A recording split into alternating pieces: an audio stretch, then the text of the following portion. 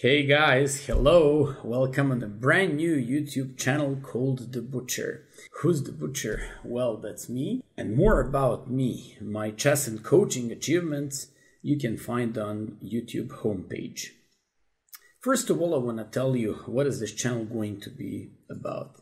It is going to feature all kind of chess openings, and mainly in the beginning, these first couple of videos and lectures are going to be for players ranged from 11 to 1700.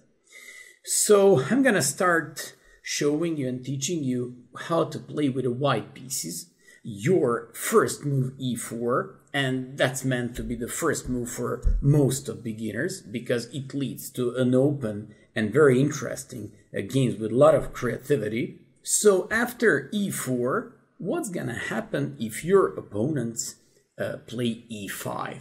Then of course you will have to develop your knight, develop piece, attack the pawn on e5, and from this point onwards these lectures are going to divide in couple of I believe 6 lectures where we're going to cover just 6 different moves. Just like I told you previously, every lesson will cover one of these variations. Today's subject is f6 variation. It's called Damiano's defense. Well, Damiano certainly wasn't like one of the best players when he did this move. It's obviously not a good developing move. He doesn't develop his knight or bishop. He actually just defends his pawn with the pawn, but also weakening like lots of light squares around the king. So you're not supposed to play like that in your games. From now on, I'm always going to ask you, okay, stop your video and try to find, for example, in concrete puzzle or diagram, correct move. So let's stop here, stop your video, and try to ask yourself, what did you use to play against players who in the past went for this Damiano's defense? Well, if you stop the video, now I can come up with solution. If you played bishop c4 or went for d4, you certainly didn't make mistake, because with d4 you just have like both of your bishops open. You attack the center, you fight for the center. By the way, we all the time call the tight center d4 d5 and e4 e5 squares. You can develop afterwards your knight, develop your bishop, so this d4 move should be good.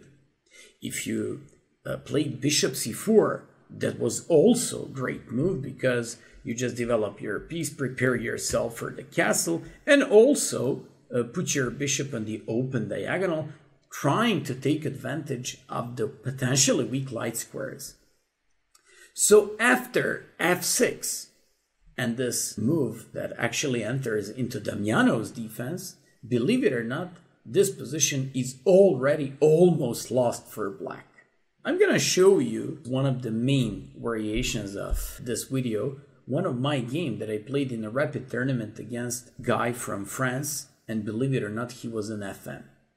Somebody would wonder how an FM could play such a bad variation. Well, probably he either wanted to underestimate me or just to surprise me with such a bad opening choice. After f6, believe it or not, you should be going for the knight sack.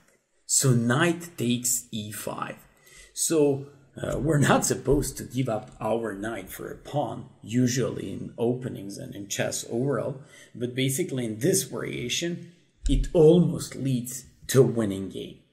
After knight e5, you're threatening queen h5, and you just wanna almost make the king on e8. So what's gonna happen if they just play something, for example, stupid like knight c6? You go for queen h5, g6, and once again, stop your video and find tactics. So the move for white should be knight takes g6. A very nice and typical tactics in these positions. What is this knight g6 doing about? So we're just attacking the rook on h8, and they can't stop it. They can't defend it. So basically, if they take here, our queen takes on h8, we're up an exchange, knight on g8 is hanging, and the rest should be like matter of your technique. So after knight e5, you're obviously threatening queen h5 check, either mating your opponent or winning at least an exchange.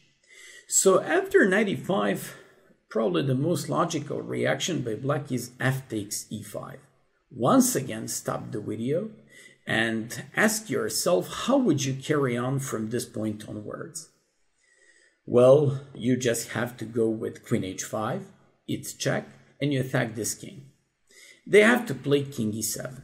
In case they go with g6, we once again have one very typical tactical pattern that is called double attack.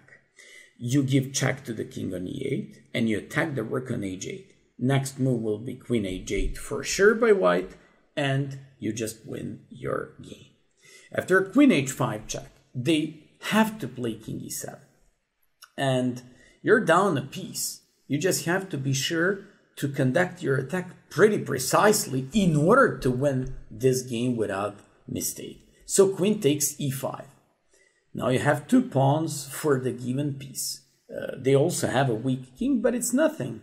If you play this inaccurately, you can lose your game very easily. So it's very important to remember the next couple of moves to understand them. I always say, do not remember them by heart, but try to understand why do you do that. So you go with the bishop c4 check.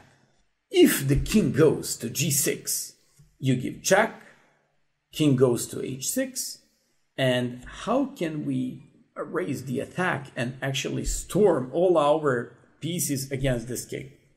Just play d4. d4 attacks the king on h6. They have to cover, they only have one move, it's g5, and you play h4. You open up your bishop on c1, your rook on h1, you threaten bishop g5, you threaten h takes g5, followed by queen f7, checkmate. Position is completely lost. You can have fun at home, checking this video or just putting this bishop on, like over the board and setting your pieces like this and trying to find like defense for black. But there's no defense. Don't worry about that. So when you give queen h5 check and they go king e7 and you go with a queen a5, king f7, bishop c4, they have to play d5. What's so strong about this move d5? Well, they've just opened the light square bishop on c8 covering the f5 square. Why is that so important? Because when you play bishop takes d5, king g6, now you do not have queen f5 check like in previous line. Still, position is completely winning, variation is refuted, and you just have to know how. So you play h4, threatening h5, going after this king on g6, and once again threatening in two moves made. h5, king h6, d4, and the mate will happen in like a couple of moves there. So after h4, if they play h5, this is a critical moment. They're just making some kind of shelter on h7. So if you give, I don't know, somehow check on g3 or play anything else, they will put there and hide that king on h7. Once again, let's stop the video and try to find move for white. Believe it or not, white is winning with a very nice tactical opportunity, bishop b7. What's so strong about this bishop e7? Well, if bishop takes on b7, they don't have any more control of the f5 square. And basically, your queen can go there now. King can only escape on h6. You play d4 with a tempi, opening the h6 bishop and checking this king. And when they play g5, you play bishop g5, winning the queen, and most likely afterwards even mating your opponent without much troubles. So just like you see, when you play h4, whether they play h6 or whether they play h5, you have a very nice tactical trick with the bishop b7. Once I played a bullet game, my opponent went for bishop d6, hoping that I was going to remove my queen from the 5th rank, where I wouldn't be able to check on f5 anymore once they capture on b7. But of course you have queen a5, keeping the queen on the 5th rank, and whenever they take on b7, you just retain the possibility of giving check and going with the d4, winning the queen and almost meeting the king on h6. Just because of this, after knight takes e5, believe it or not, they have to play only one move. Otherwise, they're just lost. I'll repeat just as conclusion for you and to make it easier. If they play knight anything but f takes e5 or queen e7, you will go with queen h5 and at least win an exchange. And in some variations, even go with the mate of your opponent. If they go with f takes e5, you just go with check. And in case of g6, you will win after this double attack and check rook on h8. Or if king e7, you have more or less forced line where you almost made the king on f7. Don't forget about these tricks. And by the way, this is exactly what I'm intending to do in these videos and lectures. To teach you typical tactical positions, patterns, and focal points. That's what you have to learn out of these videos. And that's why I'm always going to tell you, like before important positions, stop the video, pause the video, and try to find the move on your own. That's like very important. So after knight f3, e6, knight e5, they only can play queen e7. And once again, I have to repeat, Damiano's defense is probably the worst choice of all these side lines by black, but you have to know how to win and how to play against it. Many times when I give this position to my students previously, explaining them how to play against the queen e7, they go for queen h5. Please, the butcher is begging you, do not make mistake ever. Once again, pause the video and try to find the winning combination or the winning defense for black. So let's go. Believe it or not, black is winning. It's not the same position like previously, because when they play g6, and it's a great defensive resource by black, when you take on g6, they have queen e4 check, and they have a double attack. King on e1 and knight on g6. One of the basic and most common mistake by white players. Do not ever make it. Butcher is warning you. So after like knight f3, queen e4, usually they go for the pawn back, and that's how they, generally speaking, have to play in this position.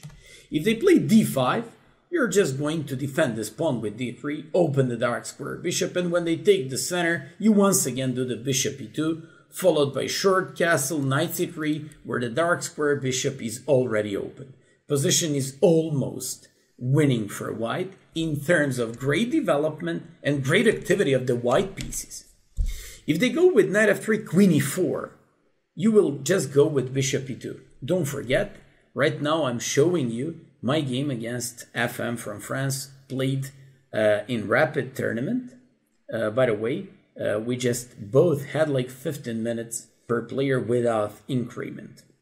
So after bishop e2, my opponent went for d5.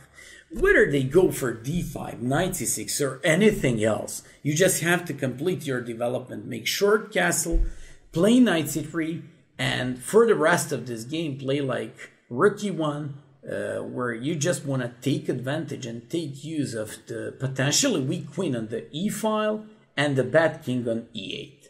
So after you played bishop e2, my opponent went for d5.